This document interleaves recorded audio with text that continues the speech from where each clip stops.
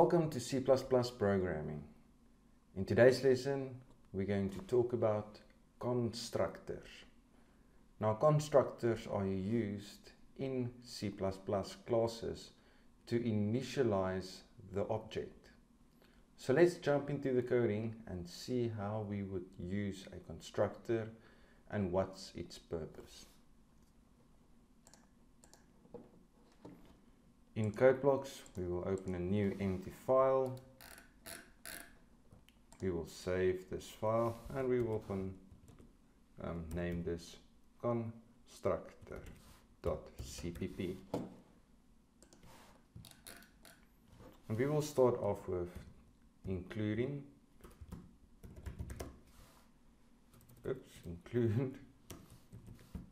our basic input and output stream. So hash include IOStream. We will say using namespace std, and we will declare our main function and return 0. We will save this and build and run to check if the application executed successfully and there's no errors. Great, so we can continue. So we will create a class that will be called student,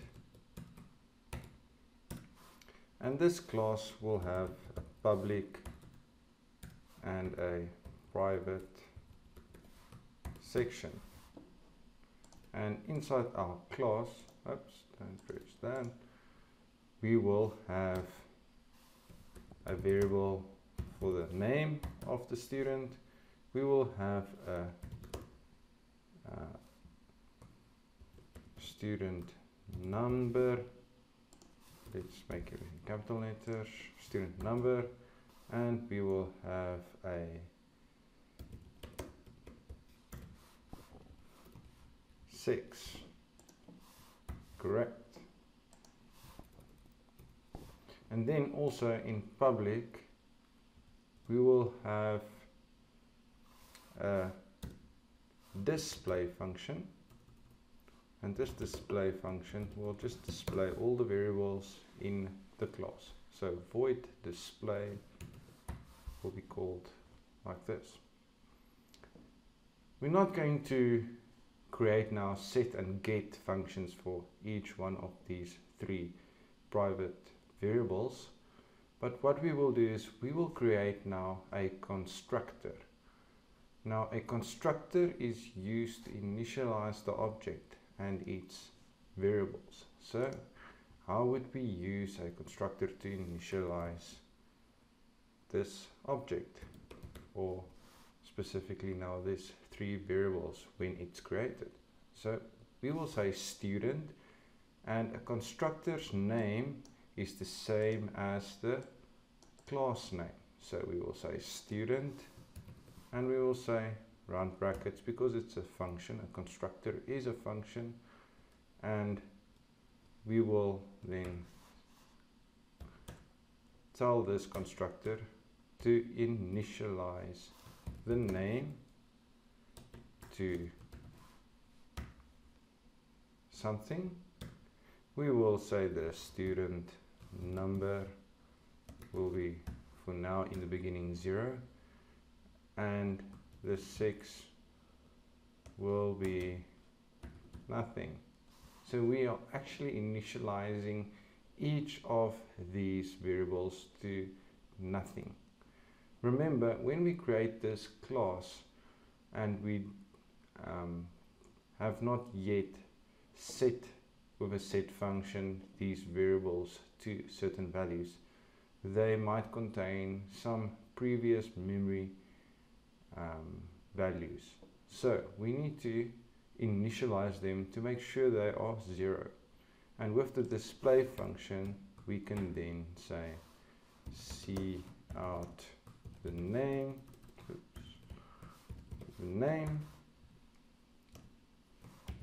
is name, end line. We can say see out student num is student num, and we can say cout 6 is 6 end line. So what we can do is now, if we have set and get functions for this class, let's create a set and a get for the name. So we can create a set, so set name, and it will contain a string as the parameter, and we will say name is equal to a. And we can also just create set, it would be quickly to do it, set num, and we will say int a, open and close brackets, num is equal to a, and the same for set the sex, and that would be male or female, and that would also have a char. Oh, let's just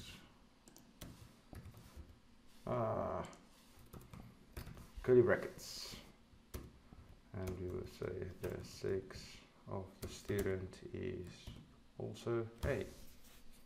Now we're setting each of these variables to specific values. So if we go and then create an object of type student, and we say student1, the constructor will then run when the object is created, and that's the purpose of a constructor. When the object is created, the constructor will run without us calling it. So a constructor will always run whenever the object of that type class, and specifically student, is created. If we create a object of type student, this constructor will run when we create it, and this is where we create it. So now if we call the display function and we say student1 dot display, and we run this, most probably, we just need to put something there. Let's say n for none, and we run this. You will see that the name is nothing, the student number is 0, and the sex is none. But now if we then go and say student1 dot set name to be equal to chain student1 dot set student number is equal to 1 2 3, and student1 to be set to the sex to be female, for instance. And then if we call the display function, we will see that we just need to run this again. Student1 dot set name. Oh, sorry for that. That's a easy mistake. I did not focus there. Remember, we are calling a function. We are calling a function. So we are sending this as parameters, not setting. So first off, when we create the object,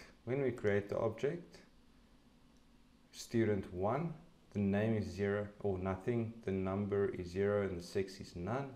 But then we set the name and the student number and the sex, and then we have Jane 123 female, and then when we call the display function, we get Jane 123 in F.